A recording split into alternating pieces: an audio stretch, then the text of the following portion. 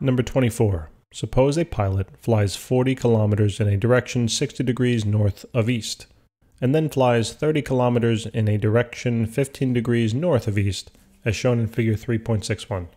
Find her total distance r from the starting point and the direction theta in a straight line path. All right, so basically the structure of this problem is that they're giving you two vectors.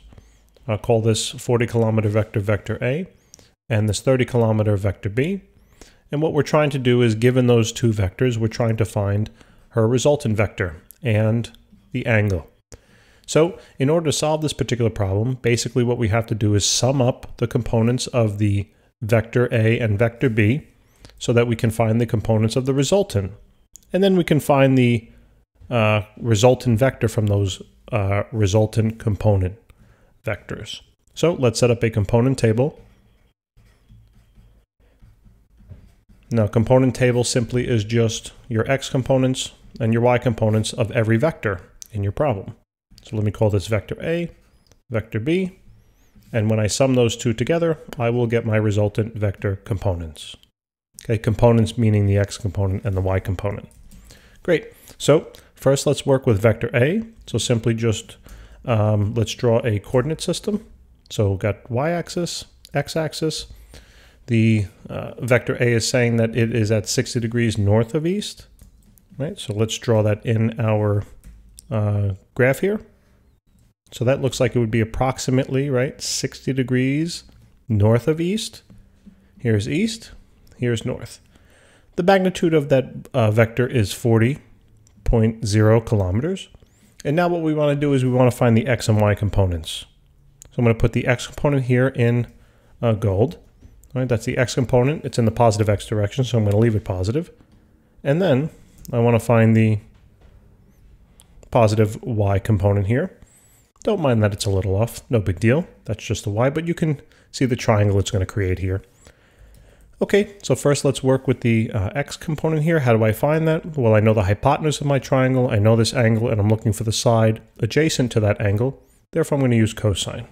So cosine theta is equal to adjacent over hypotenuse. Cosine of 60 is equal to x over 40.0. And now x will simply work out to be cosine of 60 times 40.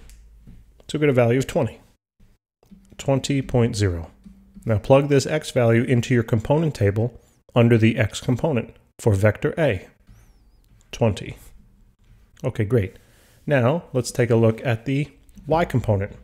Remember, you know the hypotenuse, you know this side, and we're looking for the side opposite of the 60-degree angle. Therefore, we're going to use sine. So sine of theta is equal to the opposite side over the hypotenuse. Sine of 60 is going to equal y over 40.0. And now just do your cross multiplication. Sine of 60 times 40. You get a value of 34.6. Yep, 34.6. And these are all in kilometers, right? I'm just going to leave out the units for now, but just keep that in mind. Let's write it in the component table. And we're done with vector A. Now let's take a look at vector B. So draw your coordinates, y, x, and let's highlight vector B now. Remember, that's the 30 kilometer vector going back to the problem and 15 degrees north of east. All right. So now I need to draw a vector at an angle of 15 degrees north of east. So what does that look like? That should look like something like that line, right? Here's the 15 degrees north of east. The magnitude of that vector will be 30.0 kilometers. And now what I'm going to do is break it up into my components. So here is the x component. Great, that looks good. So that's x. And then let's draw the y component now, straight on up. And that looks like the y component. Okay, wonderful. First, let's work with the x.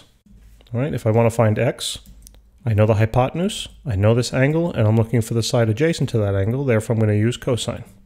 So cosine theta is adjacent over hypotenuse. Cosine of 15 is equal to the x value over 30.0. And now x will be, so cosine of 15 times 30, so 29. 29.0. Great, that's the x value. Plug it into your component table. 29.0. Now, let's go solve for y. I know the hypotenuse, I know this angle, I'm looking for the side opposite of that angle. Therefore, I'm going to use sine. It's opposite over hypotenuse. So sine of 15 would equal the y value over 30. So just do your cross multiplication. So sine of 15 times 30 is 7.76, it looks like. And plug that value now into your component table. And we're done with those vectors. Now what we can do is we can sum these all together, okay, all the x's and then all the y's, and we're going to get our resultant components. So let's do that.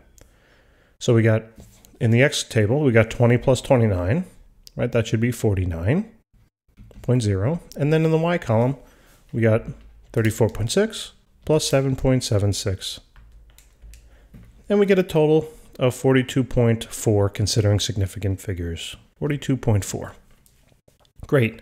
Now what I can do, okay, so now what I can do is I can go right ahead and solve for my resultant vector. Remember, these are just the x and y components. This is not the resultant vector itself. Okay, so I can use the formula on the right-hand side. I just boxed it in, all right, and I can find the value. So the resultant vector, okay, will always be the square root of the sum of all of the x's squared plus the sum of all of the y components squared. So my resultant vector here will be equal to the square root of 49.0 squared plus 42.4 squared. Plug that into the calculator, and let's see what we get. So we get a value second square root of 49 squared plus 42.4 squared. Get a value of 64.8. So 64.8, and that's in kilometers. So that's the magnitude. All right. So now we have to find the angle. Let me just actually draw the coordinate system for this resultant vector. All right, so let me put it down here. Here's a small little coordinate. All right. It tells us, if you go back to the resultant components, we got a x component of 49 and a y component of 42.4. Right, so let's draw them in our graph. So the x component, as I just mentioned, was, this is not to scale, by the way. This value was 49. And then it told us we had a y component, and that component was, yeah, it's a little crooked. Let's try to, oop, what am I doing? Let's try to make that a little straighter. There we go. Thank God for autocorrect. So we got 42.4. And now the resultant vector will be just the straight line distance from the start to the end. There it is. Put a little arrowhead at it, and that's my r. So what I just found here, all right, represents the value of that resultant vector. Basically, my resultant formula is just a reworked Pythagorean theorem. Now what I want to do is I want to solve for this angle in here. Okay, and if I want to solve for that angle, I know this side and this side. So I know the opposite and the adjacent side. Therefore, I can use tangent, right? So tangent of theta is equal to the opposite side of the hypotenuse. So the tangent of my angle will be equal to 42.4, which is the y value over 49. And notice right above it, I basically have this particular formula that I could have used too. Okay. So now let's do the math. So let's take 42.4 divided by 49, then do second tangent of that value of 0.865. And we get a value of 40.9. So theta is equal to 40 degrees, well, 40.9 degrees. Now we're almost done, guys. We just have to now give directions to this angle. So let's go back to this picture right here and tell me now, how did I measure the theta? What axis did I measure it relative to? I measured it relative to the east axis. Therefore, I can now state this angle over here of 40.9 being north of east. Okay, that would fully describe it. So now, giving a full explanation of this vector, I'm going to write it all out right in this little space over here.